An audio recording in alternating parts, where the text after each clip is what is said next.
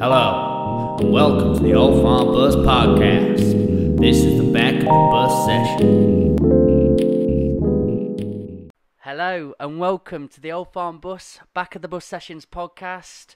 I've done 2 podcasts today. I'm knackered, but I'm ready for this one because I've been looking forward to this one for a while. You let me down yesterday. I was ready all day. I was waiting all week. I was like, it's coming. I'm ready for this one. I'm ready. And then you said, I've got to reschedule. And it broke my heart, mate. It broke my heart. Typical millennial, mate. Yeah. We just drop it at a moment's notice. I do what I want. I'm a creative. Sorry about that. Today I've got a guy who's in... Are you in a few bands? I'm in one band. I think I've seen you in a couple. And then I do like solo stuff. Beautiful. Well. So we've got a musician on here, is in bands, is a filmmaker. I think you've got your fingers in a few pies, man. So I want to get into that with you. Yeah. So, talk about. Ladies and gentlemen, I love it when I do this because I expect a big applause. I want to press a button. Everyone's like, "Woo!" Balloon drops down, but it doesn't happen. So get ready for this. Not to worry. Matt Turner. Whee! Yeah. We'll do it all in post. Thank God. Thank God you did it. Yeah, because it always feels really weird for the guests then. They sit there in silence and they're like, I have to do it. Woo. So, Matt, my friend, you were pretty much full steam ahead when I saw you. You were doing loads of films. You were doing loads and loads of gigs. Were you pretty much booked out for the end of the year? More or less. I think it was up till like September. That's when I was like pretty much booked up for like my weddings and, covers gigs. As a freelancer, that's what you want, innit? Pretty much, yeah. You want to look at your calendar and be like, yeah, I'm doing all right. It was insane, mate. And then I can't remember when it was. I think the last gig that we did was on Friday the 13th of March. It makes of all the sense. days. And it was at Broadway Casino in Birmingham. It was a terrible gig. Really? Yeah. What Friday happened? Friday the 13th at a casino, for starters. It was dead. There was no one there. It was the first time we'd done it, and it was through this new promoter called Matt James, who does he puts on covers gigs for like solos and duos around Birmingham. Really nice to start gigging around Birmingham and getting some paid work. And never done a casino before, so I'm thinking, like classic 50s, like the sort of like swing Frank Sinatra. Yeah, something man, it'll be really classy, everyone will be done. No, casinos aren't like that, are they? I don't really frequent casinos that often, Crazy geezers, I can imagine. Yeah. We're not in Las Vegas. There's some shifty folk. In especially around like Brummie casinos, so we're just playing, me and my mate Ben, because we've got a bit of a duo going. Like we just, what's it? TFAS now, isn't it? Yeah, we've got the Fine Arts Society, TFAS. That's the band where we write our own music. A lot of people get confused about this, actually. I need to keep explaining this. Yeah, please do, man. So yeah, Fine Arts Society is where we write our own music, and that's myself, Ben Marshall, and Rob Liddell on drums, and sometimes Max when Rob can't make it. And when he fancies it. Yeah, we've got a bit of a loose policy on drummers. They come and go. Aloof creative, there you go, another one. Just what he wants. And then we've got Turner Marshall duo. That's me and Ben, just basically trying to earn a bit of money. So we do like weddings and birthdays and pub gigs, stuff like that. And then I do exactly the same thing as that, but on my own, as just Matt Turner music, and that's been my main job now for 2 years. It was 2 years in April. Wow. Yeah, it's been so a rollercoaster. I just need to get into this casino a little bit more because it did make me smile. That so that was with just you and Matt. This one. Me and Ben. You're Matt. Hey, I'm Matt. Because I've had Ben on here already, so I'm like, I've had the whole party. It was good, that was. But you and Ben went into this casino. You're setting up and you're getting the vibe and you're like, oh dear. Just weird, when you get a strange vibe off a place. Yeah. It's just a bit like that sort of thing. Like you're looking around, you think, it's just going to be one of them gigs. Did they want you there? Do you feel? To be fair, people seem to enjoy it in their own way, and by that I mean we got requests shouted at us, like from across the room, like play this. It's like boys home. All right, someone is listening. Like to be fair. And there was a couple of people who came up and said they enjoyed it, so it wasn't overly bad. But there was one bloke who came in with I'm assuming his partner, this couple, and they sat in the restaurant where we were playing, which was empty. They had choice of any table. It was like a 50-table restaurant area overlooking the casino. And they chose to firstly sit right in front of us, and then they audibly complained to the waitress 5 minutes in that it was too loud and they couldn't hear them each other. And so then they moved right to the other end of the restaurant, and they continued to audibly complain. But other than that, wasn't bad. I reflect on that. I went to a gig. I did a festival days, and it was a festival near the lakes, near William Wordsworth's house, and it was beautiful. Nice. Like, Cool. you're not getting any better than that for a bit. And Yeah, that's epic. me and Chrissy went down in Herbie's van. We're so lucky to be able to borrow that, and I was so excited for it. And this guy got me in because I did a happiness festival about a month before. I spoke in front of like 1,000 people, and it was my first like massive thing. Big. I was terrified, to be honest, man. Cool though. But he come up to me at the end and said, "Oh, I'm doing this little festival in the lakes, and he's a lovely guy. I would love you to come down." And it was that sort of archetypal hippie style festival you imagine to go to, and it's beautiful. But there was one guy that just has to ruin it for everybody. I mean, if this bus is full of 100 people, 10 people, one of them's going to probably be a knob. You know it. If you select it, you'll be all right. But if 10 people are going to walk in here on their own accord, we can guess that one person might be a bit of a knob. Yeah. And this was the case at this festival. He was like really overdrunk, and it was probably 10 o'clock, 10:30. Yeah. You've got the poetry on, then the music's going to come on, then the bands. We're talking PM or AM, sorry. AM, like AM. morning. Wow. Yeah, he 10 was AM wasted, so he must have maybe just gone out through the night. I don't know how he'd got to that stage, but he was smashed. Yeah, sounds about right. And I was just on doing my poem, and people had really nicely like come close to sit, and he just sat here like in the corner. And he didn't want to be there, and he didn't have to be there. There's a festival, so much going on. And he's literally going, boo, poetry, boo. Oh, you're joking. And I'm halfway through a really intense poem, like how do you deal Knife with that? Crime. How'd you handle that? Me, because he was then started talking to other people in front of me, and I'm performing, and I just performed through, but... the Ripley boy in me, which I have got, like people don't expect, but I used to. Surfaces every now and again. I used to be in boxing, and I used to do these things, and I fought him with my words, but I sort of stared him down. Yeah. And then also, when I finished my poem, I just said, "Listen, mate, you don't have to be here. Everybody else is enjoying it. It seems everybody's conscious enough at the minute to be able to go if they want. Will you please go?" And everyone cheered. Yeah, man. And he literally was like, yeah. And he kicked out. He went. He had a bit of a go at me, and then buggered off. His ego was hurt, mate. Exactly. Yeah. So it was quite nice to be able to say. But obviously, when you're in an establishment, you can't go, "We'll go off and bugger and have some dinner else." To put it politely. Yeah. No, we do get that all the time, though, man. Like doing pub gigs, especially. Yeah. Like, busy sort of like. Saturday night, centre of town, really, really busy establishments and stuff like that. You're playing, like me and Ben play really upbeat music. We just can't play chilled out music. I don't know why. Maybe it's like just the music that we're into or the way that our performing style, but people always end up just getting up and just having a proper dance. It always just gets out of hand. Like, especially when it's like a heavy bank holiday weekend. You're getting me excited now, man. I'm ready to do it. It's your energy that you bring. Yeah. But yeah, like, we've had exactly the same thing as you, pretty much. Well, like, essentially performing, and people have just had a bit too much, like a bit like that guy that you were talking about, when people just don't know what the limit is, and they just don't know how, like, out there their actions are, and people just, like, they're dancing, enjoying it, but they've just got no spatial awareness, and, like, we're playing quite cosy places, and there's, like, not much room to, like, swing a cat, let alone have a bit of a dance. And and like this guy just kept on like crashing in, like losing his balance and crashing into us and like knocking our mic stands, nearly losing teeth. Oh, mate, because that really hurts, doesn't it? My friend Molly, who's in Unknown Era, has got half a tooth from doing that. So wow, it goes show Shure SM58s microphone. They're built. They are hardy mics, Hardcore. And it goes to show when someone bumps into your mic stand. Yeah, it'll take your teeth out. And it smashes you in the teeth. And yeah, they did it like 4 times, and I remember getting really, really annoyed and generally just like stopping the song on like 4 separate occasions. Just being like, look, if you're going to keep knocking into us, then we're just going to stop. And we're just going to like stop playing, going to ruin it for everyone. And they had no idea what was going on. They're like turning around going like, why's the music stopped? Like, go on, keep playing, carry on. Oh, mate. Genuinely no idea. And then yeah, finally the bouncers step in. Did they? And like help you out.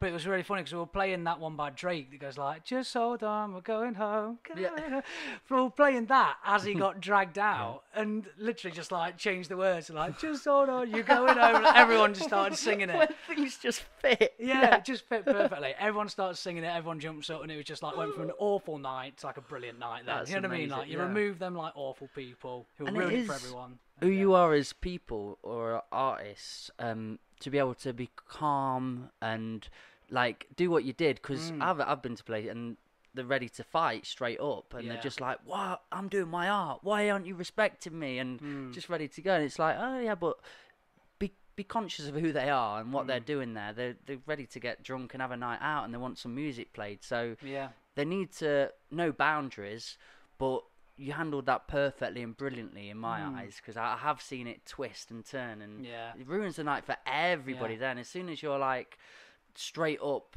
fiery and they're straight up fiery, nobody's in the vibe then. Like, you don't want to escalate it to the point where it gets out of hand. Like you need to be fair. Bit rock star at times though.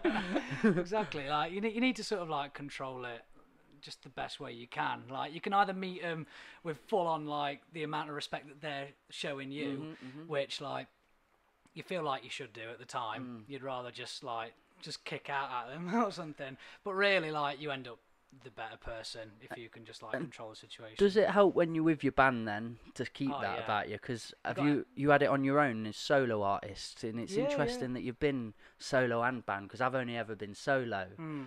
Quite envious, to be honest, because I love, like in football, I don't play football anymore, but you know when you score a goal or something and all your mates come up and hug you, and you want to celebrate with your camaraderie and you're all together, it's the best feeling ever. Not just that with the band, it's you got like an added confidence as well. Like you've got the band to fall back on. So if you are playing your instrument or whatever, or you're singing and you've either forget the words or you make a mistake, play a bum note, a lot of it, you know what I mean? Like your band notices and they give you some stick for it. Yeah, you know what I mean? Like it's not too bad.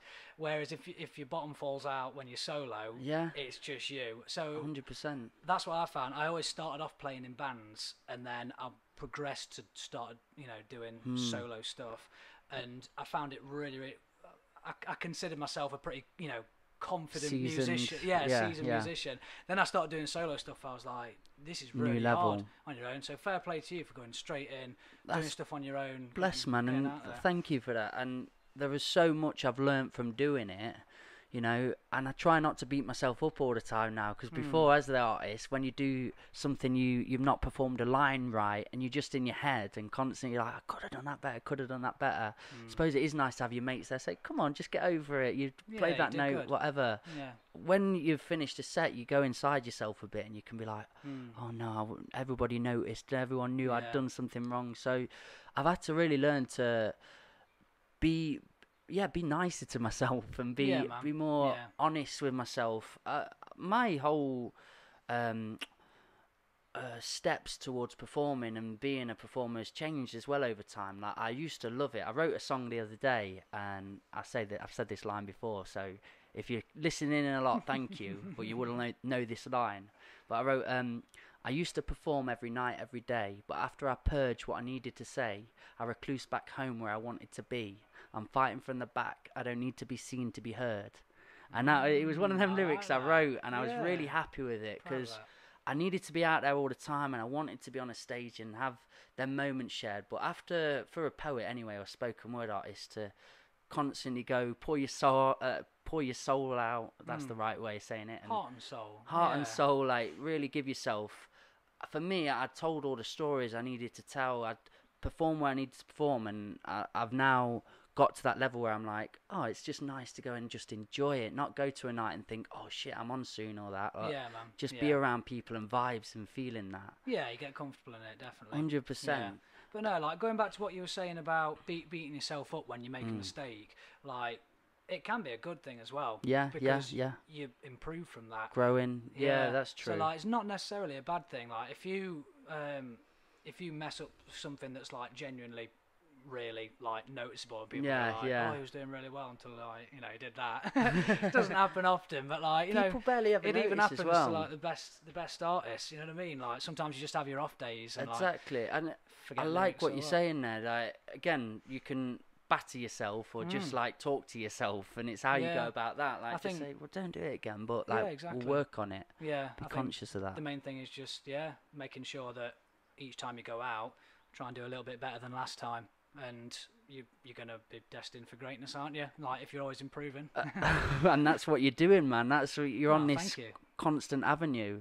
Cheers, man. What are some of like the best feelings after a gig, or the best gigs you've had where you're like, oh, this was beautiful, and then after that you go on to like the worst suckers, the painful experiences? Best gigs by far, you know, being in a band and like playing our own music and also earning money off playing covers tunes. Best gigs by far are the ones where you're playing your own stuff and people really dig it. And they're not even necessarily the most busy gigs. Like you could be playing to like a crowd of like 10 people. Can I say my favourite time I've seen you perform was at Ben Mark Smith's night. Oh, songwriter sessions. Oh, mate, City Arts in Nottingham. You took me on a journey, man. You took me on a full journey, and nice one. I loved how Ben composed the night together and what he put together, but I also loved your dynamic. I said to Ben before, like the dynamic you share on stage. Yeah, that was just me and Ben, and we were essentially just... And it just vibed, man. And then you hit me at the end with the song, and what's it called? Footsteps? Footprints. Footprints, yeah. So already I'd had a laugh, you'd had a good conversation, you share yourself really openly on stage and talk about yourselves perfectly, and it's funny and it's engaging. Then you play a great song, and then at the end you hit me with that really emotional song. I was just like, fucking hell. Like, it really got me, man. Appreciate that just throwing that in there, it was one of my favourite experiences of you guys on stage. Cheers, man. For the benefit of the audience, anyone watching, we should say that Ben Mark Smith songwriter sessions. Yeah, 100%. Hopefully we'll be starting again very soon, as soon as we're all out of lockdown. He's coming on this podcast this week. Brilliant. Yeah, so I'm getting him on to have it. Yeah, I'll give him his platform, don't you? Absolutely. This is your time, man. You can forget that guy. What can I say, man? So, yeah, the gigs you've done, and so, good, bad. Where were we? Like best gigs. Probably one of the best gigs we've ever done was supporting our mate Herbie as his band Super Furniture when they played Rescue Rooms. Amazing. When was that? That must have been about a year and a half ago, probably. I can't remember exactly when it was now. I think it was for the new EP launch. The one with Do You, you know, the one with the brass section. Yeah. I think it was their like EP launch, and it was really cool. It was like packed out. Really, they'd done. They've got a big audience together, haven't they? Yeah, Super absolutely. Furniture. Really popular band. I can see why as well. I'm a big fan. Oh, totally. They've got everything again. All the dynamics in the right places. First Super Furniture gig I ever went to, was it that one? I think it probably was. And I'd never seen a crowd like it for like a local band. You know what I mean? It's unreal. Like, just all young kids, they're all jumping around, all moshing. I was like, Jesus, it's like being a, you know, whatever, like your favourite, like touring American artists. Like, and the you know best what I thing, mean? like, I met Herbie through a completely different purpose, through filmmaking and so on. And to meet somebody so calm on this like beautiful, like relaxed level, and then you're like, yeah, do you like music? Like, yeah, quite do. Yeah, I'm in a band actually. Really humble about it. I'm like, what's your band? And I look at him and I'm like, you crazy, man. You're out there, like proper cool, like mosh pitters and that. Awesome. Yeah, big shout out to Super Furniture. Huge fan of them. But yeah, that was probably one of the best gigs we've done. Alongside, we hosted our own stage at what was the festival called? I've forgotten now. One of the big Nottingham festivals. Should really know this. Anyway, we had our own. Splendour? No, it wasn't Splendour. One of the multiple venue ones. Oh, Hockley Hustle. Was it Hockley It's Hustle? on like the line of Hockley Hustle. I think it might have been. I know what you mean now. They put them like 14 venues, don't they? And then they've got a gig in each venue for the day. Yeah, I have no idea why I've forgotten this. I literally did loads of like charity Beat the videos Streets. for it. Beat the Streets. Yes, I knew Thank we'd you get there, so man. much. I knew we'd get there. Yeah, I even helped do loads of the charity videos for him, like for some of the charities. And we host our own stage there, and that was something pretty cool because like we put ourselves on at like, you know, second to headline. Yeah, you get certain just powers before Blink 182. But yeah, the pin-up stage, that was really cool. And it wasn't a massive venue, but we had like quite a lot of people come down to see us. Your mates turn up and family. Yeah, yeah, totally. And that was just really cool because I've been doing a lot of like rubbish cover gigs in the lead up to it, playing to no one, not really any response. Can you try and describe that feeling or decipher that feeling you get when a gig with a band is going incredible, and that feeling you get after? Because it's something I will probably never actually experience with... Don't be daft. No, I don't think I'm going in any bands anytime soon. But yeah, to that extent where because first of all, I think music's an other energy. I think you're putting people in this like beautiful state. Everybody's just creating a vibe, a beautiful atmosphere, whatever that is. I don't know what to call it, but it's just something other. You're creating it, you're feeling it, and you're looking at your mates and they're all in on it. I look at it with so much envy, but like beautiful envy, like good on you lads, nice work. It's unreal. Like when a gig's going really well, and like thinking back to the few that we've done, that have been absolutely mint and up there, you're absolutely buzzing off it. You're just in that moment, you're focused on it, and you're halfway between like, I'm really enjoying this is amazing, and also don't mess this up, and you're focusing even harder on making sure that your parts, and like sometimes like you just get that confidence and it makes it a lot easier, so you don't have to focus that much on like going wrong, because you've just got all of a sudden got this confidence, and you trying things that you wouldn't usually, like a little twiddle here and there. It's behind like, the back. You know what I mean? Playing with the teeth. I cannot do any of that. Just like that. That's Ben's department. Totally. But yeah, it's just a mixture of like pure elation, of just like playing your music and people singing it back to you. That's the biggie. The first time you never forget the first time you play a song and you just catch eyes with someone, even if it's just one person in the crowd, and they're singing your lyrics. It's usually Ben's girlfriend Laura. In fact, I think it was Ben's girlfriend Laura who like learnt our lyrics first out of anyone, to be honest. Oh, in fact, no, that's probably not fair. Like, there must be like Ben's brother or something like that. Anyway, I can already hear them kicking off. Yeah. Like, oh, it was me. Hang on a minute. Uncle Trev, who we've that. not seen for like 10 years. I was with you from the beginning. Yeah. You changed, man. You changed. Yeah, exactly. Like, I think that's the best way to sum it up, and it just flies by. To be honest, when it's like going really well, it's just over like that, because you enjoy it so much. You know the old saying, time flies when you're having fun. Yeah. Genuinely, it goes by, and then you're in like a weird sort of state afterwards, because usually, like, especially when you're playing the small venues and you like local bands like us, you finish and then there's no like glamorous exit of stage to go to the dressing room, and then like you see everyone in the VIP party afterwards. There's none of that. You're there wrapping your leads up on stage, because you're trying to clear off for the next band who are literally sat there because you've gone like 5 minutes over. We're here. Yeah, and they're all there with it like, oh, you did really good, by the way, mate. Yeah, really good. I really like that song. I forgot what it's called, but yeah, it's really good. Like, and like you're trying to get it out of the way, get your stuff out of the way, and then you keep on bumping into people, and they're like, that was amazing, that was really good. And you're like, oh, thank you so much, thank you. And it's like almost overwhelming because like you I don't know, you're just in like this state of euphoria, and before you know it, it's all sort of like calmed down a bit, and you're just watching the next band, and you're like, wow, that was I said I'd never get there, but I think you just give it me for a minute. I felt it. I was like, yeah, you have a come up and you're with the lads, and I'm with you now. I'm like, yes, this feels great. There's nothing like it. It's the reason why you write your own music by far. The reason why you write your own stuff, because part of you is writing it for yourself. Yeah, it's a way of expressing yourself, but as soon as you put it out there, it's not yours anymore. It's other people's. People, even with spoken word, like people have their own interpretations. Yeah, they'll like, they perceive listen to it in their something way, and they perceive it in their way, like you say. So I think that's another great thing about it as well. Like any kind of art form is just putting it out there and letting them have their own experience with it. Seeing where it goes, and then it's amazing hearing the stories that when people come up to you like, oh, I love this particular line, or they start asking you about particular lines. They start saying, like, oh, what does this line mean here, where you say this and that? What are you talking about there? And then you have to think like, oh God, I need to make up something. Yeah. I just said it because it rhymed. Yeah, it just sounded good. Like, I just went on Rhyming Dictionary and went, oh. Yeah, now we're fixing it together. Yeah, but then you have to say like, oh no. I loved it in it was like a naughty boys school. I went to like work in a PRU, so pupil referral unit. Oh, did you? They all get sent to. I've been to quite a lot now, Right.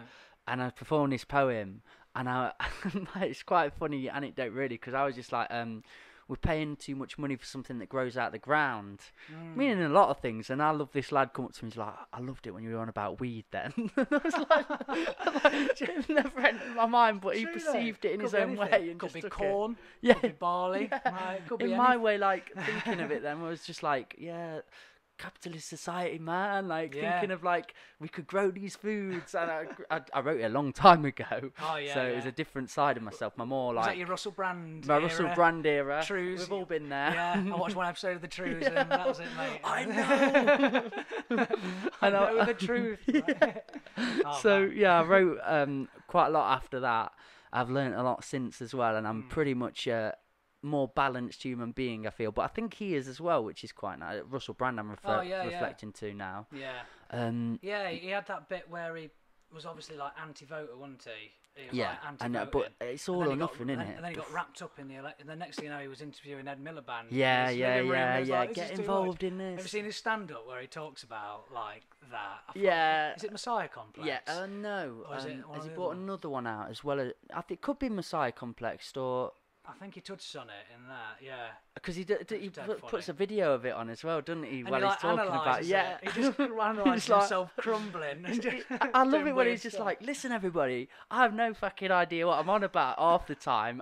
I say something and then I think about it later and I go, what the fuck have I just said? And I'm like, respect to that. He's being really honest. And could you imagine being on that pedestal all the time and being seen, and anything you say, if we say something daft now, I don't want to be famous purely for that. I say some proper stupid stuff. Yeah, all the time. Like, usually I'm pretty with it, but yeah, I suppose anyone is really. But I say some proper daft stuff. To really grow, you've got to say stuff you don't think. Really, like if I'm having a conversation and I don't know enough about it, the only way, number one is listening. So listening's a great tool. But you want to say your piece, and I'll say stuff with it, and I'm like, yeah, this is what I think, X, Y, and Z. I'll just flip this back on. Has it gone off? There he is. Yeah, that one runs forever. That one. Oh, is Why that Yoda? Just 10 minutes. Yeah. No worries, we're back. So, again, with learning, I'll listen all the time. I'll like take on conversations, but I'll say stuff that I'm not sure on, and then analyze it while I'm saying it. Even I'm sort of like, no, this is what I think. Not quite, and then they'll say a good point, and it's like conversation is an art. There's a massive art form between it. Doing this now for an hour or whatever, it's not natural. You sort of to a degree, I'd say, because like it is just a conversation. Definitely. At the same time, you're thinking like, oh, I need to like be entertaining, and like exactly what are people gonna respond to rather than just what we're. It's a different art form. Like if I went to see my mate Jagger, I'd sit down for a bit and I'd be on my phone as well, and I'd put it down. And I'm like, oh mate, can you remember that time? And then we'd stop, and I wouldn't be thinking of anything else. But you have got to sort of like there's ways of putting yourself across, and somebody like Russell Brand or somebody a celebrity has always got to be switched on and thinking, how are the public perceiving this? How are the media going to perceive me? How are they going to show me through? So I suppose it's hard to really truly be yourself then. Exactly. Like if you're constantly in the public spotlight like that, you can't truly be yourself because everyone finds everything offensive. At the minute, in that world now, aren't we? It's crazy. Yeah, that was from that lyric of writing, being in Russell Brand days where he was, and writing stuff down. But when that kid took that as are you on about weeds? We can talk about lyrics there, can't we? Because it's a beautiful thing that I found myself into, and I'm so happy I found writing, because I say in my podcast before, but always labelled stupid. I got kicked out of my schools, dyslexic, branded, labelled, but never helped with it. Never told, like, if you're dyslexic, you could be great in creativity, or you might think differently. They were hear just a like, lot of that. I've got a few mates who are dyslexic, and they were genuinely, like, the teachers told their parents, like, oh, it's just stupid. Yeah. It's just stupid. It's awful. genuine, though. Like, that...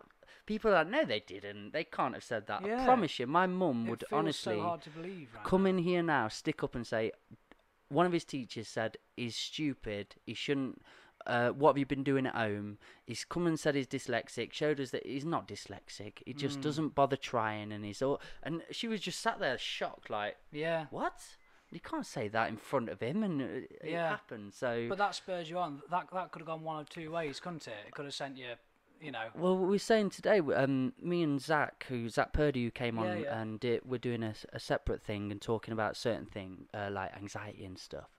But he in PE at school got banned from going to PE. I don't know all the reasons behind it, but he didn't get on with the teacher. They had lots of conflict. Right. And now he's a personal trainer and life coach. Amazing. My English teacher stopped me going there, made me feel horrible about myself for a long time. Now I go and teach poetry in schools and give creative writing. So that's what I love about your journey. Like, you literally come from, you know, like teachers saying like, you ain't nothing. You don't know nothing. And then all of a sudden, you've proved them wrong. I love that. It's real, and I love people being proved wrong, mate. That is perfect. Like, it's the nicest feeling in the end. I did send one of my books off as well in the end to the school. I was like, did you really? Cheeky gits. Brilliant. You're going to do nothing. I love that, mate. Yeah. But when you got into lyrics, has it been through like year 10? Like, where were you writing lyrics? We've got to go back a good few years, well over 10 years. I've been playing guitar for a few years, and I went to the same school as Ben. That's how we met. Went to St Benedict's Catholic School and Performing Arts College, as it was known then. Now I think it's just St Benedict's. Were you in Shane Purcell's year? Do you know Big Shane Purcell? No, we were the year below Shane Purcell. That's he was my mate from rugby days. Oh yeah, he was big lad, terrifying playing rugby. I was in the rugby team for like one day, and that was a terrible idea. You know, you make these decisions as a kid, don't you? You're like, I'll be decent at rugby. Look at the size of me. Could they put you at wing, please? Like, where was that? No, I was scrum half.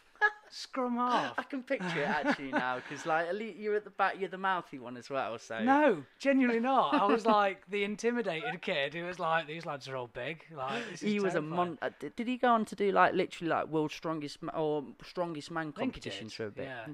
He was sensational, but everyone was like, "Oh, there's that Shane Purcell," and he is amazing. Like, and then like, because I actually was best friends with him for a few years, and because it was the rugby, I was Derby rugby team, nice. And we had a really good connection. And then when people looked at you and what are you doing with him? Like, and it's like, it's so nice. He's a lovely guy, but it's just how he's built. Yeah, man. Yeah. But no, like going back to it, I think me and Ben met in St Benedict's and didn't start performing in a band together until Ben was in college and I was in sixth form. Oh no, there's a story that Ben, I'm not sure if he's told you already, but they started the prom band for year 11, so GCSEs, just finished our GCSEs, and we all did music together, and we all asked like, oh, can we play in a band? Can we play some music for prom? Like, can we play as a band at prom? And they were like, yeah, should be fine. Like, we didn't want paying. Like, the teachers were like, wow, free entertainment, absolutely, no problem. And it got to like a week before prom, and we had like 2 songs that were like nailed down and all right, and the rest of them were just awful. And like my arse just fell out. And I was like, sorry lads, but. And I was meant to be the lead singer as well, so I was meant to be frontman. I was like, I don't want this kind of negativity. This is going to ruin prom for me because we're going to be awful. People are going to like walk away and like hate it because we're going to be playing songs awfully. So I'm out. Sorry, lads. Like, it was a good idea, but we should have tried harder, and I gave up. And tell you what. They went on, they got a new lad in, Jack Lloyd-Jones, theatre kid, very theatrical, very confident singer, and they absolutely smashed it. Did they? Yeah, they absolutely smashed it, and I was right there in the front row, and I was like, go on, lads. Should have been me. But Ben has never, to be fair, I was like, yeah, a bit shouldn't be me, but I was also a bit like, I don't think it would have gone this way if it was me. It was like my own sort of confidence that was a bit like, yeah. But yeah, they smashed it. And then... yeah, we all left. I stayed on to go do sixth form. Ben went off to do... can't remember what it was at college, but yeah, anyway, by the by. And then him and a couple of other mates started a 3-piece called the Fine Arts Society, as you know today. I do know. So I wasn't a founding member. Oh, I thought you were. No, okay, let's get into this. So they've been going for probably, I don't know, half a year, something like that, and they've done a few gigs at the Vic, if you remember the Vic, still going, I know but the Vic, it's very different now, Chrissy mate. lived there for a while. Did she really? Yeah, she was part of it, so that's yeah. epic. We'll get onto that later. I used to love the Vic. Yeah, that was like the first ever gigs that we ever played. And yeah, they'd done a few gigs and it was going really well. And they used to practice at Dubrek, I think it was. They had like a, you know, they used to go out once every week and it cost you like however much. And to practice there. And then I think he asked me, yeah, it was around about that time, like, oh, do you fancy, you know, coming and having a jam with us? We need another guitarist. And I was like, yeah, sure, sounds good. I later found out it's because I owned a car and they needed to be able to transport their gear to gigs. There's always a byproduct. Yeah, there's always something behind it, an alternative motive. Oh, yeah, exactly. Ulterior motive. Alternative. Yeah. 2 words that are two different things. Yeah, same thing. But yeah, like, that was basically the reason. But I didn't mind, to be honest. I was like, no, this is cool. I'm in a band. This is my first ever band. And I quite enjoy this. And yeah, I didn't start writing lyrics until about a year in, because as TFAS, we've always picked it up and then we've dropped it and picked it up and dropped it, because we've always had some other stuff going on. Yeah. We've always been like, oh, I want to go and do that. That looks shiny. I'm going to go and do that. And like, you know, we've sort of like, we've not split up. We've never split up. We've always been like practicing. Just on your own things. Yeah, never been one of those that like, we're going on indefinite hiatus until the near future. Well, I love it when people have to announce it all to each other. Like, I'm going for this. It's like, just allow it to happen and come in and go out and go, like they see. There's no point at this level, to be honest, unless you like genuinely got like a big following that are like, you know, care. We didn't have that. So it was like, oh, there's no point in telling mum because there's no one to tell. Like, we're just playing music to like our parents and I did that in my day when I was doing my poetry, and I put my material on my Facebook page, whatever, and then I was like, I need a break from this. I'm going to tell all the fans the Rhythmical Mike big status picture of me. No, can't get that word in there. Take that out. They'll think about that. Rhythmical Mike is no more for the foreseeable. And now Mike of the Rhythm. And he will respond to me in such a manner. 3 people. Nice one, Mike. See in about a week. See in a week, yeah. When you get bored and you're like, I missed that. May as well get back into it now. No one will remember. It'll be all right. So it was. So you were doing covers?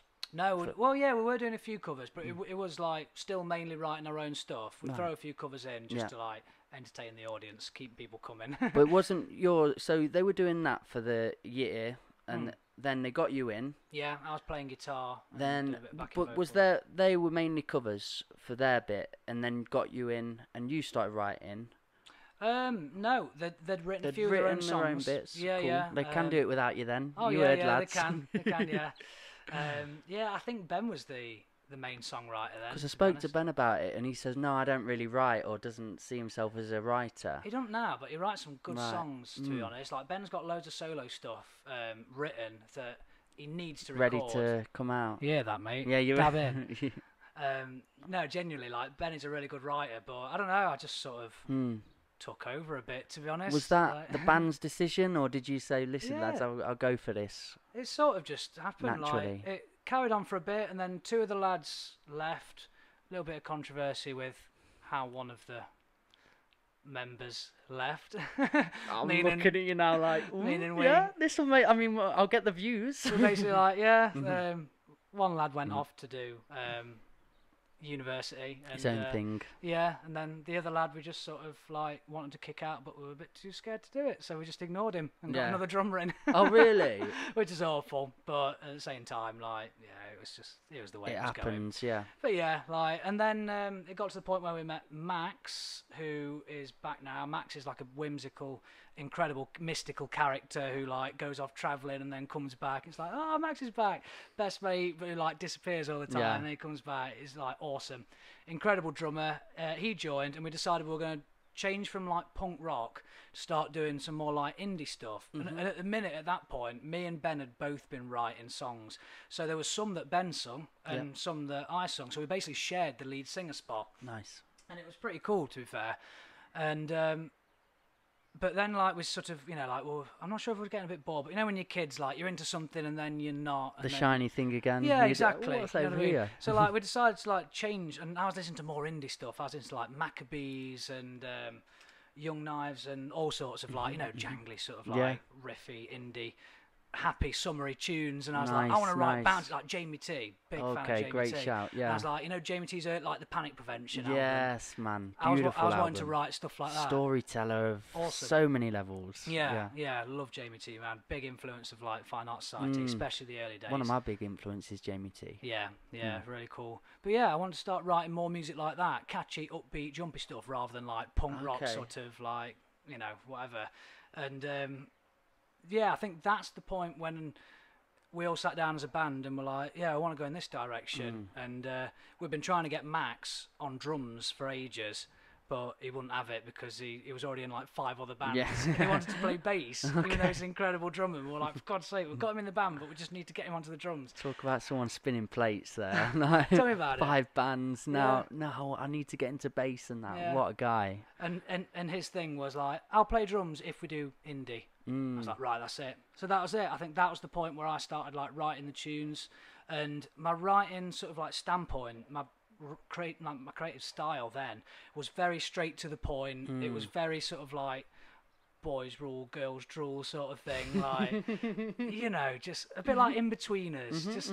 Just imagine like the In-Betweeners, like that's what we were like sort of conveying, you know what you're getting in our songs, sort of thing. And bop your head too. You don't need to put too much of a message out or force anybody to think anything. Because at that time of our lives, like I was writing about stuff that we were doing. I was writing about my own personal experiences and our own personal experiences, rather than which was going out and having a good time. Just going out, having a good time, man. And just like little observations on various things going on at that point in time. This is just intersecting slightly just to this point. This is why I really like you as a person, because I've spent a lot of my time, as you know, like deep thinking, reflecting. Yeah, man, of course. I've had a tricky upbringing in my early days, and then I've had to get to a point where I've laid everything out, got over things, learnt things, and been through that. But to have mates that I'm like, oh, you just you don't overthink things, you don't overcomplicate things, you just got a lovely attitude and vibe, and that's you, Ben, a few others in that what do we call it, like circle or clique. I'm just like, you seem to have it right, you seem to not think too far on things. So that's when we're getting into lyrics and stuff. I was like, I wonder how you do like bring them across. So that was my intersection. There's why I like that about you, and it comes across in your lyrics. Then you just talk about what I know, having a good time. Cheers.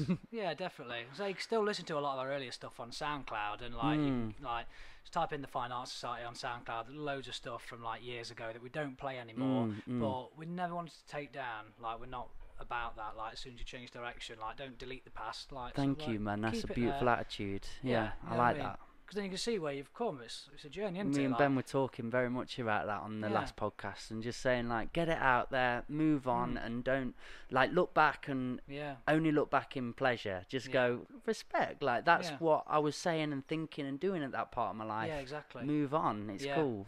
One of the good things about Facebook and social media in general is that we are literally documenting our entire lives, especially people who are uploading like all the time. I don't really tend to. I don't know. I just don't really feel like I've got anything interesting to say unless it's a funny video or a meme. It's like, I'm more of an entertainer than like I don't know, someone who thinks they deserve a platform that everyone should hear what I want to say. I do that in my music sort of thing. It's very much as well. It depends what you're after and what you want as an artist. Exactly. For me and Chrissy now with the Old Farm buses, trying to spin a few businesses we've got. Yeah.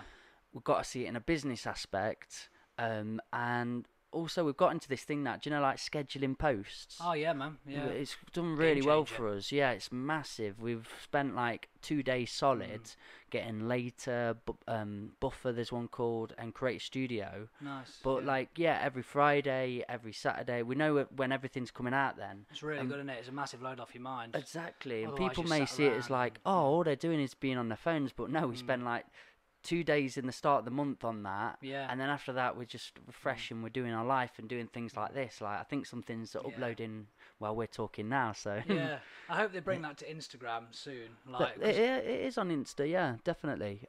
Using like third-party plugins though, isn't it? You've got to like buy.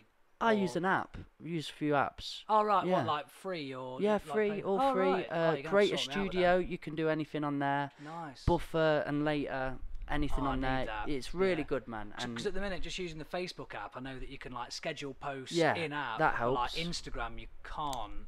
You can save it as a draft, but then you have to physically go back to it. All sorted for you now, man. After this, I'll go and take you through it, because it was a massive game changer for us. All we've done is we use Insta, Twitter, and Facebook. Yeah. Boom.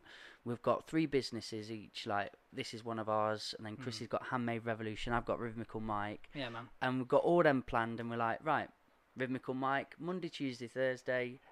I know everything on all platforms, and it's all released and going up. And I promise you, I look forward to showing you, dude. That's epic. That's epic. But to make the audience happy, we best get back on track. What was I thinking? Yeah. No sidetracking here. Where were we? We were towards lyrics, because we're getting to that point. You were talking about things like living, just enjoyment, and there's Mikey in the back like, why is life so hard? All going down that path. Well, that's sort of like, I was writing about breakups as well, and like stuff like that. So yeah, like I think the easiest thing to write about as a songwriter or as a poet, as you know, is like, I don't know, not really like negative things, sort of negative things, but like, you know, experiences like breakups. Because they're the toughest things you go through. So it's where the mind has to work the most. When the mind's having fun and enjoying itself, it can write like, and you're in a happy place, but you don't overthink it, do you? You're just having fun, and you're in it. When you're going through the hardest part of your life, your mind's everywhere, and it's got so much to cling on to, and if you can write it down, there's so many ways of putting it across. Yeah, there's something weird about, I can't really like describe why I feel the need to, you know, like write lyrics and sort of put it out there about like not traumatic experiences, but you know what I mean, just like I'm struggling to find the right word for it, but just stuff that's not like just general everyday life, like, you know, like big momentous occasions. That's it, that, you know, for better or worse, like were terrible at the time. You know what I mean, like a breakup, or you know, like losing a loved one, or anything like that. They are the easiest thing, and I've always struggled to like think why I think that way in regards to like lyric writing. Like, why do I? Because I did want to go, like, say you're writing that song about just having a nice time, remakes like in betweener style stuff, and then footprints. I know I'd get it, because I love that song. Writing something like that and writing that, how different is the approach? How different is the feeling? Massive. How much effort do you put into either? Like writing about, like, we've got 2 songs, Plaything and School Days, that come to mind. They were written in a day, and they're about like being a cheeky lad at school, you know what I mean, like causing trouble at school, and just like being out and about, blah blah blah. And then like something like Footprints took me, I think, about a year on and off. There you go, man. Not literally like every day. Yeah, like, no. I will do nothing else until this is perfect. But literally, I really struggled with it. For some reason, for me, chorus always comes first. So, and it's always got to be catchy. I like that. That's I'm always my about process now. Syllables and, you know, catchy melodies, sort of thing. So like something comes to mind just when I'm walking about. It's like, that'd be a good chorus for a song. So I've got my little starting point there. Right, it's the whole song then, doesn't it? Verse, massive hurdle for me for some reason. Okay. Just always, I don't know. I'm really critical about my lyrics, so I'll start writing something, and I've got one part of me that's a bit like, oh, no one cares about, you know, like, what, look at you pouring your heart out, like, what's wrong with you? Like, get a grip of yourself, that sort of toxic masculinity thing. Of course, if you want to go there. We go everywhere with this. All over. Like Dominic Cummings, like, go wherever he wants. He does what he likes, he does what he likes. You know that's going to be a chant at some point. Oh, God, yeah, absolutely. But yeah, not to get too political on this, let's steer it back to lyrics. Yeah, I don't know, there's like a little bit of that aspect, but at the same time, recently I've been trying to be less critical and try and, even if, what's the best way to describe it? Like, if I don't initially like a lyric when I first write it down, I'll just bin it. Yep. But I'm starting to try and get into the habit now of not deleting it, like I was saying, like not deleting it, keep it, and then come back to it when you're in like a different headspace. Because it's weird. You're like super critical of your own words, and you start thinking in ways that, you know, like no one's gonna judge your song on at all, even down to like, oh, I don't like the word table. I need to use something a little bit more with pizzazz about it. And pizzazz is great. Yeah, yeah. It's like no one can like just put it out there. But yeah, Footprints for me was one of those that I really wanted to get right because the subject matter was so important. To touch on it a bit, I cover the loss of my dad.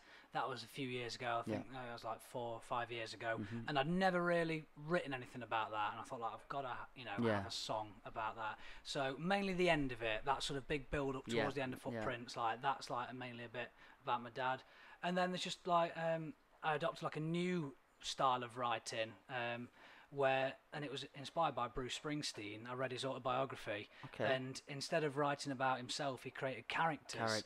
And it's all about, and it's like a really, really simple like lesson of writing, like just creating a character and making a story. But it's something I found out really late, and it sort of like changed my I felt very conflicted because I'd wrote my truth and I wrote my stories, and then as soon as I went on to trying to tell other people's or go on another journey that I'd not actually been on, it was really tricky for me. I didn't know how to go about it, and then I'd heard it from a few people saying like, just pick some characters, write a bit of a story, and then try and tell it in poetic form or write it out as spoken word. And yeah, man, absolutely. It did help, like planning and mapping it out and seeing it as a bit of a formula, and it was interesting. I found just writing everything helps loads because I did that with Footprints. I essentially it was different because I knew exactly what I wanted to write about, but at the same time I was a little bit unsure. But then I just literally wrote out like a story almost, and just paragraph after paragraph of like what I was feeling and what I wanted to convey.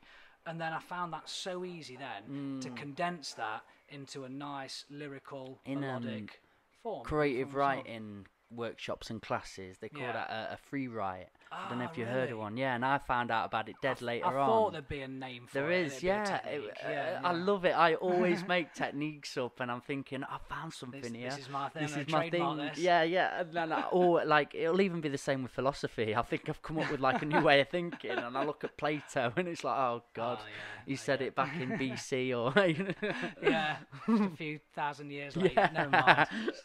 And what it is, I get the children to do it in schools. We'll just say, give them a prompt. What colour is Tuesday?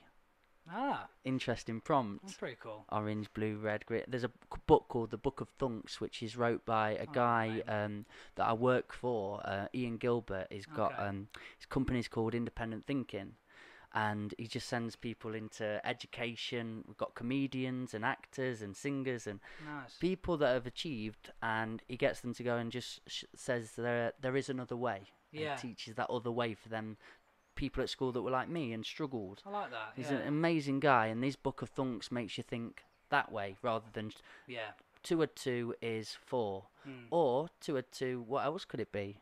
And he makes them think like that, and it's like, oh, okay. And it makes you think in the grey area rather than black and white. So it's just constant questions like that. So I'll ask them these questions, and they just go wild. They just write for a whole page, and then I'll say something else, and they'll write again, and it teaches them to. It's like meditation, really. It's just getting it out, purging it out. Yeah, man. Look back at a page, and you're like, oh wow, okay, I've got something to go from there. So absolutely, it's a good technique. I think if people could get into free writing who are writers or aspire to be writers, I think that's a good starting point, isn't it? Works for me. If you've got like something to say, if it's coming clearly to you in that form, get it all out, and then cherry pick the best. If you have got the constraints of a song, let's say, you know what I mean? Like, I suppose some people would argue that no, a song can be whatever you want. You can make it 10 minutes with like Leonard Cohen style, 11 verses, like Hallelujah. But really, like, we're doing this because we want people to enjoy it. Yes. And there are certain limiting factors, like, and especially like you get the BBC saying, oh, if you want any chance of being played on the radio, it's got to be under 3 minutes. It's got to be in 4/4. No crazy time signatures. None of this like. Where you going with that? Get back to this recipe. We all know it. Yeah, exactly. So like you do get them constraints, but at the same time, I don't know. It's just it really helped me. I like conversing on you with that and lyrics, because I'm the opposite of the fence, but I like that we keep wanting to like cross paths, because for me, I can't just write about the jollies anymore and just like relaxing, like making a nice beat and song for somebody. I have to think like so many layers from it and go to them depths of myself, and it's quite exhausting a lot of the time. And so I've got into music properly now, I'd say, and I'm starting to really learn it. Got Logic, and I'm trying to learn the bits and pieces and put music together. No, I love some of your new stuff. And I got Ben on the mixing and mastering, which is beautiful. But now I'm collaborating. I'd love to collaborate with you, and I'm working with artists at the minute. I'm loving the process, but sometimes I'm like, they'll put me on a vibe, and I've got to go really deep into it. And it's like, I just want to be able to just do your lyrics now, and it's good to have mentors and different artists you can look at and go, okay, there's this way of being, this way of being, and this way of being. Yeah, that's right. Totally. So lyrics are great, and it got me through a lot. And now I've got to a certain stage with it. I'm like, okay, what else can lyrics be? How else can it express yourself? Yeah, absolutely. There's so many layers of people, aren't there? Yeah. One of the biggest turning points for me in writing was discovering the Gaslight Anthem and the lead singer's Brian Fallon. Oh yeah, restart that. I can edit that. Yeah, got that out. Anyway, nothing happened. But yeah, one of the big turning points for me was discovering a band called the Gaslight Anthem, which are essentially a bit of a punk rock band. But as they went on, they started writing more mellow stuff. But the lead singer Brian Fallon is my all-time favourite lyricist, because I love the way he projects the lyrics, and I love the stuff he writes about. It's all very Americana. He comes from Red Bank, New Jersey, so it's by the sea, living in really humble, working class sort of upbringings, where your dad worked in the factories and your mum's worked at the canteen sort of thing, and there's just the imagery is incredible. He talks about carnivals and the magic of radio, being at home and listen to the radio, very similar to Bruce Springsteen. Sure.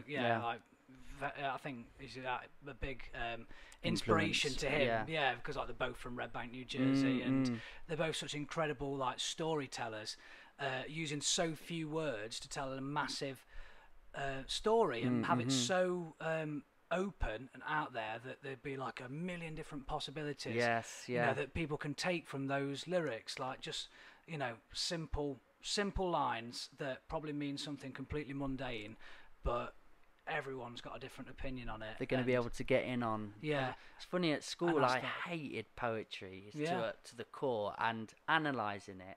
But now getting to that level where I've become that, you go into it and you're like, oh my God, look at what I missed out on. I can look back at all these interesting poems and go, wow, that's an experience. This is an artist that's been through something, and all the metaphor you can pick out and start playing with it. Yeah, man. It's weird that it took that side to me, but I think it was because that's where education falls a little bit. If you can get the children excited, engaged into it, I love poetry now because I've become that. Yeah. Get them creating poems first. Get them becoming poets. And then when you get on to writing about poets and deciphering their messages, they're going to be on it. They're going to be wanting to do it because they're poets now. Do you know what I mean? I generally think you can literally save someone's life by introducing them to creative writing, to be honest, because some kids who just don't have an outlet, they don't know how to express themselves, that can fester and become something really, really serious in later life. And just introducing kids to that avenue of just being able to express yourself, tell a story, do you, you can 100%. Lives have been saved from creative writing and lyrics and music. Too many to mention. 100%, man. Yeah, absolutely. Can we jump into your filmmaking as well a little bit? Absolutely, say how we're doing for time. Mate, we can go all day. If you've got all day, I got all day. To be fair, man. And nothing else. It'll be my nan will be watching this by the end, so we'll still have somebody on board. Keep it clean then. No, she knows all the swear words. Now, it's we've got a film ready to be made in further together. I'm raring to get going. I'm so ready. We've got, I think, one more day, and then we could be about there, maybe two. We've probably got a few shoots, but I reckon so. We're there. I didn't know this about you. I met you 5 years ago. We did that really weird gig at the Greyhound. It wasn't weird, but I was in a weird space anyway. But met at the Greyhound. It was cool. And then later on, I'm go down my path. You've gone down yours. Yeah. And then I got into film, like having them done for poetry. I just wanted to document it, put it on YouTube, have imprints of myself, like you're saying before. Yeah, man. Yeah. And I just met Herbie, met James Reader, few great filmmakers, great people. Yeah.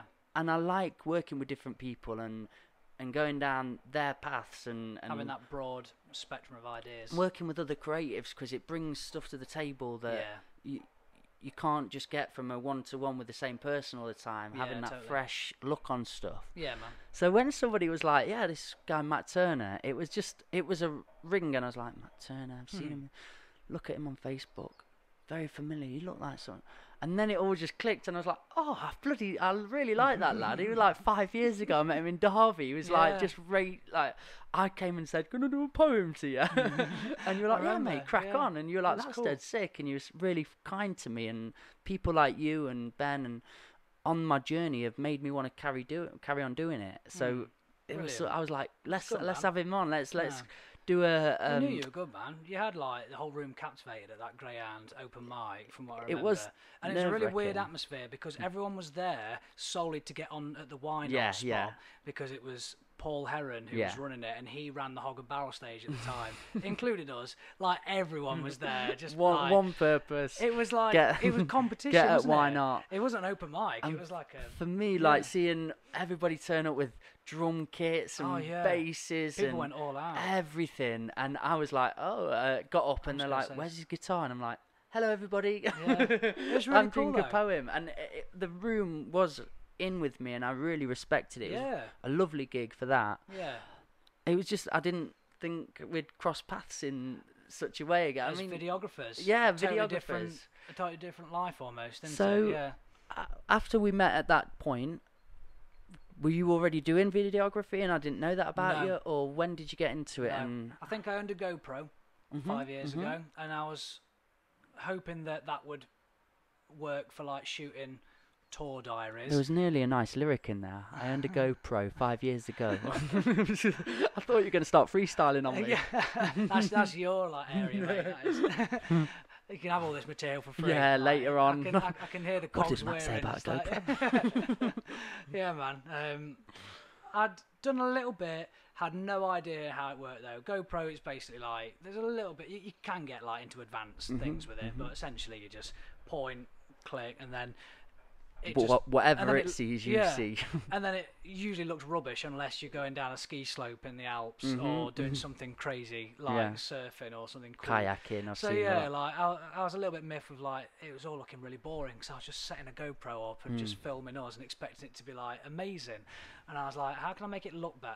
And then I slowly started like looking more into it, and then I realised like, right, okay, if I want to make videos that look really good, I need to invest in like a proper interchangeable lens sort of camera. Sure. I got that far, and all self-taught, just watching YouTube videos basically, just like I can, how does this work? How does that work? And then I finally bit the bullet and bought my first camera, which was the Sony A5000, which is like a popular sort of vlogging camera. It's like the cheapest mirrorless that Sony do. It's got the flip-up screen that comes up like 180 degrees, so you're meant to be able to film it like that sort of thing. Didn't need it for that. I basically just wanted like a cheap camera because I wasn't sure if I was going to take to it. And around about that point, Ben had this really cool idea to do these like live sessions, because as we were coming up as a band, we found it really hard to come across things like media or like live sessions or anything that you could like go turn up, get a bit of a video, get some recording done, and then you'll have something to show like outside of just going to a recording studio and paying quite a bit. So that then became the pin-up sessions. Okay, which is what we do. I'm hearing the birth of the pin-ups now. Basically, to tie them both in. And it was me, Ben. So Ben was the brainchild of it, and then I wanted to improve my video stuff. At this point, I had no idea how to use it. I'd only taken a few pictures. I was like, oh, these looking all right. There's a red button that seems like that'll work. And then a mate of ours, Chris Jones, who still does some filming for us nowadays, he's basically doing like a film and like cinematography course at that helps. Yeah. And it was really cool. So it was the three of us that started out, and we've been like brainstorming all these ideas, and we came up with like a mission statement, and it was like, right, what we want to do is we want to create these like live sessions, and we want to try and make them like for free, ideally, but like we're going to get to that at a later stage. For now, we're going to have to charge just for our time and like the editing. But essentially, that's where my video path started. Pin-up sessions. Yeah, pin-up sessions. Brill. And the first one I filmed, I had no idea about any of the rules. There's a few little rules, isn't there, Yeah. with like filmmaking. Like you don't really go below 1/50 shutter speed. okay. A lot of people won't understand this. Yeah. But The like, technical's good though, yeah. if there are. if you go below 1/50 shutter speed, then your images will start being blurry. Yeah, and it'll look a we've bit had weird. that. Can be cool, like creative vibe if you want to make like a I cool. think they creative- used it in Saving Private Ryan. Do you know when Yeah. it's going the scene where? Oh, the shell shots. Yes. Is that what they did? Yeah, the Nice. shutter I speeds remember and that they're if just ever- going all over the If shot. ever shoot a war film, Yeah, like shell shots. I think we could get into 1 that. over We could 10. do one about COVID, can't we? Yeah, that'd be really cool. Just us sat on a bus like, what the fuck's going Yeah. on? Everything around us going dead fast. And yeah, like I started to like learn some of the rules then, because I was like shooting and I was experimenting with lighting, and we're using like staged, really powerful, like, you know, that you put gels in, like what are they, the old bulbs, like phosphorescent. Yeah. They're really powerful ones. Oh, and then they that do literally blow banding your and- electrics when there's a Okay, I little fault with get them. ya. Like full on stage lights that Oh, we had just right. set up on like a rickety pole rig, lighting these bands. Like they give off full on loads of heat, and they're in the room like, Jesus, you know.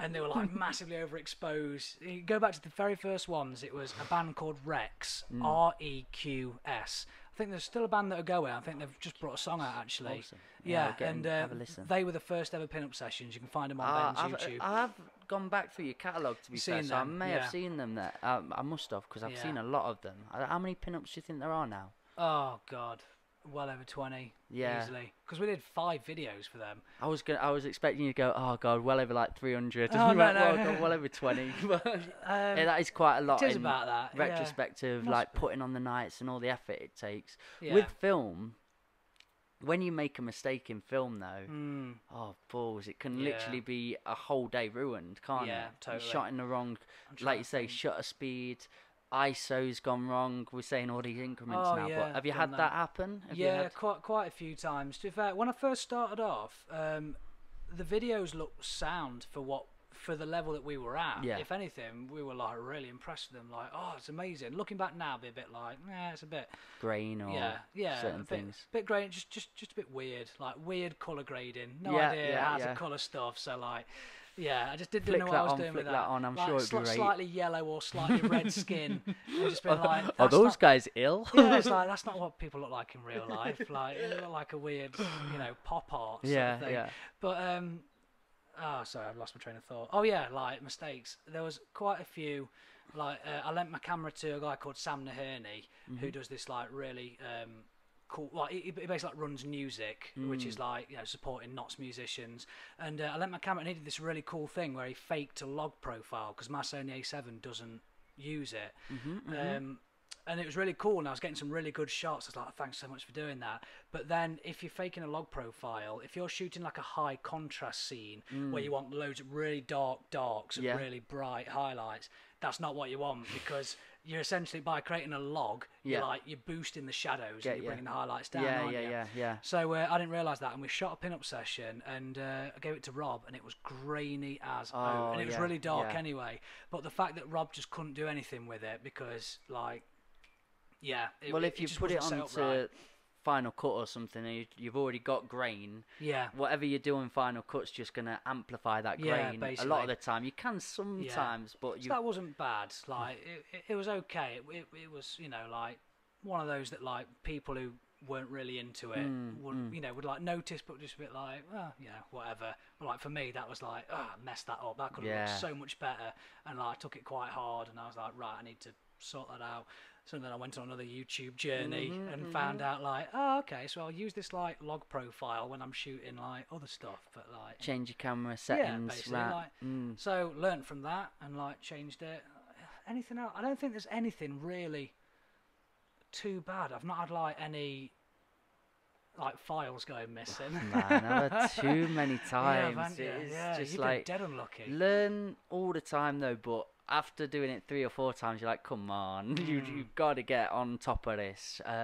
My ones are mainly like shooting in certain lighting. like fluorescent, and not setting my camera shutter speed up to the lighting, so I get like banding. And I was lucky. I learnt that pretty early. And I did that a couple of times, and I just, again, bit perfectionist with it. I just can't use them shots, even if it's light and you think you've got it. I just can't do it. Yeah, I know what you mean. There's a setting on the GH5 where you can film in slow-mo really nicely. It's got a lovely slow-mo shot.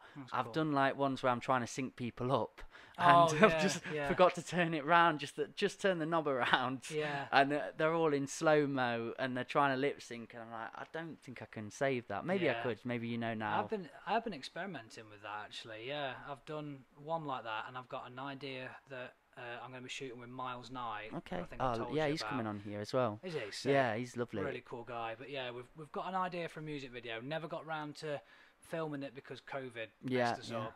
But it was out there. Like, to be fair, your video that we're filming is pretty out there. I can't wait. I've properly planned it out. Like, I've never. I done love that before. the direction we've gone with that though. Now I've tried to implement it a bit, and I'm doing my own films now with Chrissy. I've just got her filming me as well. And editing it, and we'll go and do a scene and go back, put it on, have something to eat, talk about it, and go and do something else. Instead of thinking, right, we've got this amount of allotted time, we've got to get everything out today, let's do it. It's been really nice to just go, let's do it as a process. Oh yeah, allocating the time, that's when like your best work comes out. Oh, totally. Because it's quite a lot, like we're limited at our level, like when it comes, especially with like bands and stuff. Like bands aren't earning mega money that like we're working with, so like you can't expect them to like come to you and say like, I want a music video, and then you go like, all right, we're going to we need to allocate so many days, it's going to cost you like this crazy amount. Most bands want like a music video doing in a day, you know what I mean? With like set price, here's what you'd get in sort for of thing. this. Like standard, like, you know, like I always keep my prices fairly low because I don't know. We're all musicians in the same boat. Yeah, exactly. And like I can't justify charging like silly money like a lot of, you know, like videographers or creators like do charge when I don't know. I mean, just can't justify it sometimes. Again, it's horses for courses. Yeah. And that you've got to put a price on that you value yourself, and you know that's £1,000 camera. That's £500 or £600 camera. Yeah, true. You're right. We have got all these expenditures out, so they're paying for your equipment, they're paying for your time, they're paying for your knowledge. Exactly. You've got to price tag yourself enough to go, I'm worth this, and it is a specialised skill. But I do know people that try and make struggling artists who deserve a video and make them pay a corporate price. And that's, you know, just be human. Just exactly. Think about the situation, think about the client, think about where you're at and what they can do. And that's why I'm generally thinking of like adopting what we've been doing, filming your video, just like not, you know, just like having I don't know how we're doing it. We've just got like a fixed price rate and just taking our time. So instead of trying to blat it out all in one day, just like span it out over several days when it works for us. And we're just going to end up with like just as good a product. Exactly what we want though as well. Like you can look back at it and go, this bit needs tweaking or anything like that. I'm really happy about that process with you. Yeah, man. Are you going to try and stick down the music avenue with it, or do you really like the idea of going in lots of different areas with it? To be honest, I have been branching out a little bit. Yeah, like I've done a few for Beat the Streets. I did a couple of like charity videos, like because Beat the Streets wanted to convey the charities that are actually benefiting from the festival sort of thing. So like I did a few like interview style things. And I quite enjoyed them. Interviews are pretty cool. What else have I done that's different? Been meaning to do something with Rob, the drummer from T-Fast, and also Herbie. Rob wants to do like a documentary on something that's like quite personal to him, and it's something that we keep going on about. Like it's gonna be amazing, but like a full-on, feature-length documentary sort of thing. How long would you say? About an hour-long documentary? Yeah, I reckon so. Yeah, brilliant. Like, that'd be amazing. A full-on like journey. You know what I mean? Like going through. I did a documentary. My stuff's on YouTube. I just do it for like a CV point. I don't like promote it too much, but mine's a camera, mic, reaction. Yeah, man. Yeah. And it's on my YouTube. But I did a documentary for The Unit, which is a raving scene. And nice. That's it's cool. a really interesting underground documentary. The guy Shane, who asked me to do it, I met him at this rave. Yeah. Was so invested. He had such passion in the rave scene and this culture. It was amazing to be a part of, and it's split with like you get proper images from like the 2002 party they had at the start, and all the new images that I got to take, and then we actually have Shane do a talk about it, which is really cool. But the guy who owns their unit and owns the place they rent it off is this like million, or maybe probably a billion, I don't know, he's got a lot of money. Right, yeah. But is this really like, again, what's the word, wisdomful character, like wisdom, he's just a wise character. Wise character. There is a word, but wisdomful. He's very wisdomful. He looks like the Nutty Professor, honestly. Nice. I went to his 80-year-old bloke, so many stories in the top of it, living in this castle, and I was just like, I'm doing a rave documentary. We drove into this dingy little club, there's like fuck you on the walls and crazy stuff, trippy faces, and then you drive to this like estate, and I'm talking to this guy, and he says, yes, when Shane came and approached me, I knew exactly what he wanted. Oh yeah, put on your business. He goes, yes, I used to be in the rave scene back in the day, and we just couldn't believe it. And it was I loved doing that documentary. I got home, I was on it for like 3 days, but like didn't sleep, and it was so interesting, and I like seeing that like side of people. So starting out in music videos, cool, and then you're like, oh, what about this and this and this? Music videos I'm most comfortable with. That's what I've like started off. That's what I know the best. I know what looks good. I've got a lot of like good ideas with music videos. But yeah, like I've been branching out a little bit. I've done a few like adverts, like promos. There's a company called Tropical that are like two lads from Nottingham who've basically made their own tiki bar. I think I referred you like ages ago. And they're really cool, and they've been like having me do loads of like promos for them. And the most recent one I'm really proud of, they like teamed up with Donuts, and they made this thing called like a hard shake, which is essentially a milkshake that's got like rum and all sorts. And it's basically just topped with a donut. It's basically like rum and chocolate ice cream and like chocolate liqueur. Are you sure we've got to be in this Corona world, or can we just get back to having what are they called? Hard shakes. Hard shake. Yeah, man. Really Beautiful. cool. It's like an American thing, but like all about it. Yeah, that was really cool, and just the way it went, that was like really rushed. That was like, right, I've got this collab with Donuts, but I need it out like in 2 days' time. Would you be able to come and shoot it and then have it ready for the day after? And I was like, Jesus, man. All right. Sure about that. I was like, I'll give it a go. Yeah. Like, let's see how it goes. And to be fair, I don't know, it's just perfect. The set was perfect. Filmed it at Junkyard, like a really trendy, cool like bar in Nottingham. Had a wicked like wood, sort of like pallet wood background. It just looked like a TV set. It was amazing. And we just basically just did like a step by step, you know, like loads of really quirky like camera angles, and like him sort of like pouring the chocolate liqueur in. For a filmmaker, like it's like 50% setting, isn't it? If you get the perfect setting and you've got the right camera equipment and knowledge, there's no bigger pleasure, is there? You're like, I'm in the best place for 100%. this.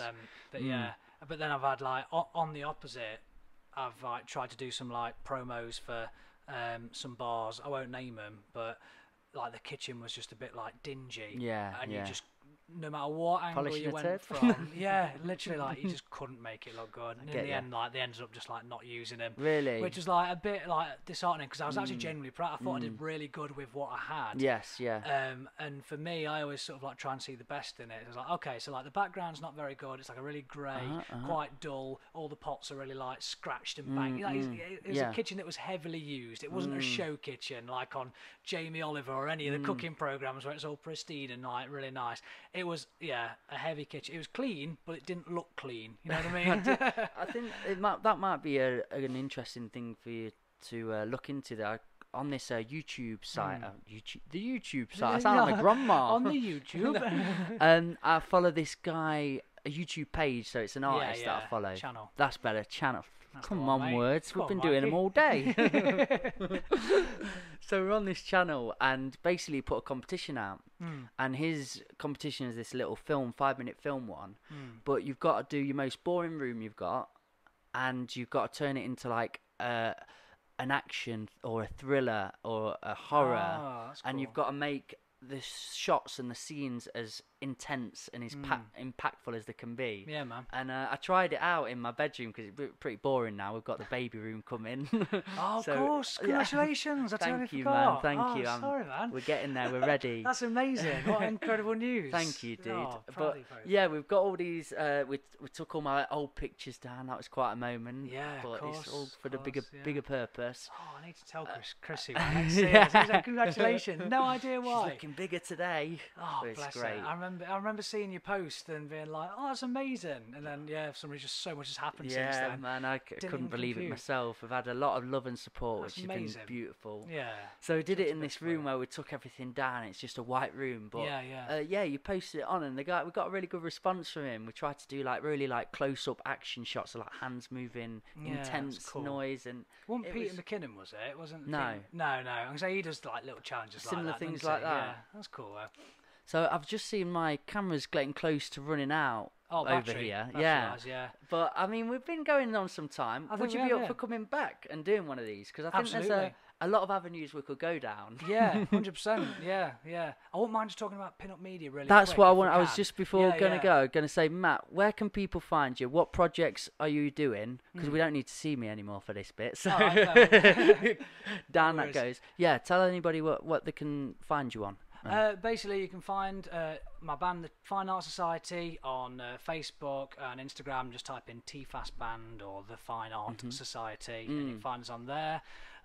For all my video stuff, me, Ben, and Rob decided to like group together and create pin-up media. So that's essentially going to be our outlet for all of the sort of like creative things that we've been doing. So going to be like showcasing all of like the promo videos that we do, and we've also started like becoming YouTubers in a sense, and we're doing like help and advice videos on our pin-up media channel. Stuff like mainly to do with music. I've been keeping up and with all of it, and Nice one, it yeah. really is I'm really enjoying helpful. it. Yeah, I've been- absolutely.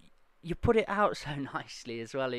I'm investing in the characters. Maybe I've got a bias because I'm your friend, but yeah, I listen to it. It's direct. You're doing it perfect, but you've got a humbleness and a nice Nice one, attitude, yeah. a real attitude about you. It's We lovely. just wanted like to showcase what we do, but also help people out as well. So that's the reason why I've been doing like the YouTube stuff, like mainly because of coronavirus as well. Like I wanted to start doing like a YouTube series showing people how to like do various things in music. Sure. But there was so much going on. But now when there was so much time, when this like, whole thing happened, that like I just thought like let's do it, and it's doing really well, to be honest. And then remind me after this chat we have, let me show you the scheduling and everything on the laptops, because that will help you a lot in That'd this be massive. pin-up, yeah. because you can have all your social medias done and dusted and set for the month in a day or 2 days. And anybody else, if you're listening to this, still on, so I can say this, get in touch. I think that's a good.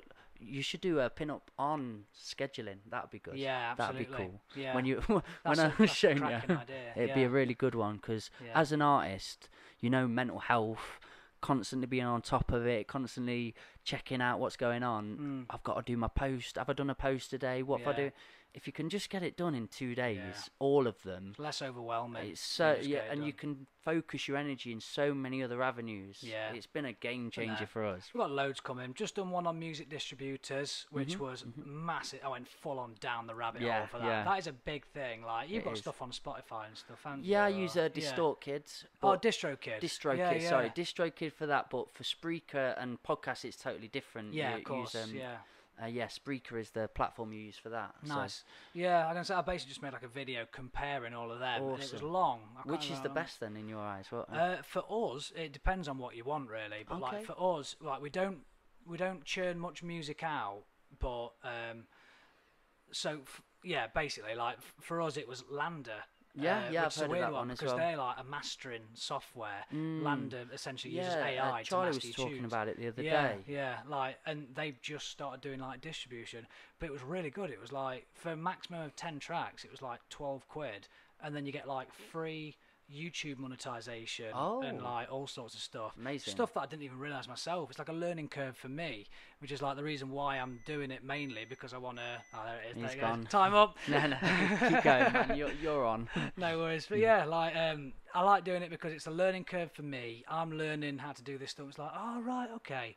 and then I can help other people as well. Like instead of just like, you know, learning myself and going like, right, forget you guys. I'm, you know, Yeah. I'm better clued up now. So forget all you lot. I want to be like all my mates. Come on. Like this is. I love that attitude and personality, and knowing we're all just always learning. I started a company like a few years ago with yes men who I knew it wasn't going to accumulate quite, and I was that as well. Like we're all sort of like big ideas, but I sort of felt we probably weren't going to go down that path. We've all gone to do our own things and done it successfully. Yeah, we called it from scratch production. Oh yeah, but it was trying stuff out just from the bottom because that's where we began, and then people don't even know how to start up a Facebook page or don't even know how to start up a YouTube channel and start. Yeah. I like your approach. You've gone back to down here, like, yeah, man, try this out, then come here, and it's levels, and yeah, that's right. You're learning from your experiences. It's